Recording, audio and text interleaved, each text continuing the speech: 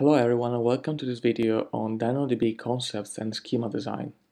Let's start with three basic concepts on DynamoDB. The first one is table. A table is a collection of records and the concept is very similar to SQL database tables.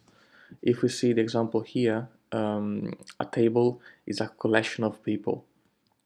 Next one is items. An item is a single data record in a table, and the parallel concept in SQL will be rows. So in the people table, each item is a person.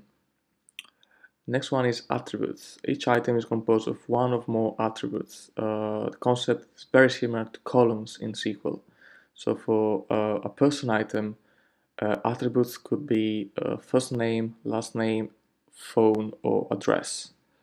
So with these concepts in mind, let's move forward to the next one. Okay, so primary key could be of two types. Could be simple or composite. Simple is when there is only one attribute on the primary key. Composite is where we have two attributes, partition and sort key. Sometimes you will also see names as hash and range keys, especially when you're using like CloudFormation or serverless.com. Hash refers to partition and range to sort key. The important concept to understand about primary key is that primary key must be unique for each item in the table. And the uniqueness concept is easy to understand when you're using a simple primary key, because it's very simple to the SQL concept of unique primary key. But when we do have composite primary key, so it's composed by two attributes, it's better to have a look to this example. In this example, we have a composite primary key composed by partition key as product ID and sort key as type. As you can see here, it's important that the combination of the two is unique. For example, here we have partition key 2, sort key album ID, unique, and product ID 2 and sort key album ID column track ID. This combination of attributes is unique respect to this one here, but also respect to the other ones. So they can have same partition ID, different sort key, or same sort key, different partition key. The important concept is that the combination of the two must be unique. Okay, so now that we explained what is a primary key, let's understand how DynamoDB uses it for storing and retrieving items. So the primary key is very important in order to retrieve and store items in a DynamoDB table. So what Dynamo is going to do is, based on the primary key value, it's going to use the primary key as an input into an hash function, and based on the output of the hash function, is going to store the item in the right partition. For example, here the primary key value is dog. Based on the output of this hash function, is going to store the item in the third partition, for example. This is very important to understand because based on the primary key design that we use, based also on when we're going to scale with more data, we could have a problem of uneven distribution of data between partition. Like, for example, let's say this partition in the middle will have more data than the last one. And this is a problem when we have frequent access of the same key in a partition. This one could be a so-called hot partition or hot key, because it's going to have more data and it's not going to have the provision throughput needed to retrieve data in this partition, which will lead us to the kind of famous exception, which is called like provision throughput exceeded exception. That happens when you're trying to retrieve data based on a particular primary key or based in a partition, and you don't have enough resources to retrieve it. So it's very important to understand how we design a primary key and how we can solve these problems. Okay, so now let's see an example of the throttling issue and how we can solve it. So let's say we have a table with three partitions, and a total capacity of read of RSU, which stands for read capacity units of 300. So DynamoDB will split the total capacity evenly between the partitions. So each partition will have 100 capacity each. And what's going to happen now? Let's see we have a query which requires more than 100 capacity, for example, on partition 2. What's going to happen when we call the query, when we call the, let's say, get item API, is that if the capacity is beyond the 100 capacity, we're going to get the throughput exceeded exception. So this is a problem that we don't want to have, and that's why like designing the primary key is very important.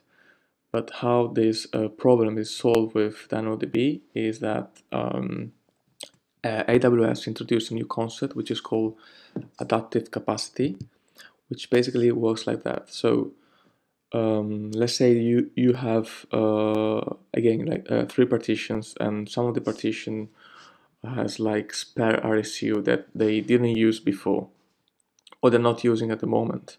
So for example, partition 1 consumed only half of his RSU, so only 50 RSU.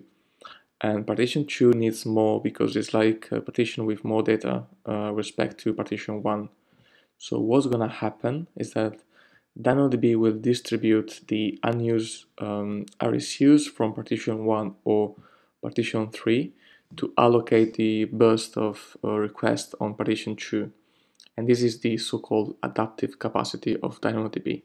So the adaptive capacity will use the unused RSUs from other partitions to kind of avoid the throughput exceeded exception for you. This is how DynamoDB tried to solve the partitions problem. Okay, a second concept, very important, is to understand access patterns. So it's very important with DynamoDB to define the access pattern as soon as you can, because with Dynamo you can query your item only based on primary key values or global indexes. So it's not like any SQL database in which you will use any attributes based on your use case. So for example, let's say you have like a product entity and your application have to support create, update, get, and delete product. How you can do that is that you have to understand which data you have on your client at read time or the write time. So let's say you want to create a product, you have to understand how you're gonna store that item in DynamoDB and which data you will have to store the data in DynamoDB.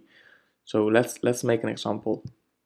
Let's say you have an application with the sample URL, let's say sampleapp.com/product/product IDs as parameter. You want to query an item, and from the URL you know the product ID, so you know that you can query your product based on the product ID. This won't be supported if, for example, you want to query your product based on product name, because in this example you're not having a product name as the primary key or as a global index. So yeah, as you see, it's very important to understand which data you have on your client or on your server at read time. Okay, now that we explained like how DynamoDB primary key works and why it's important to have a proper design for primary keys, let's explain some best practices. So first of all, it's useful to use high cardinality attributes for the primary key. Like for example, it could be product ID, user ID, email, or order ID. And another one is very important to use concatenate attributes if this is allowed by your access pattern.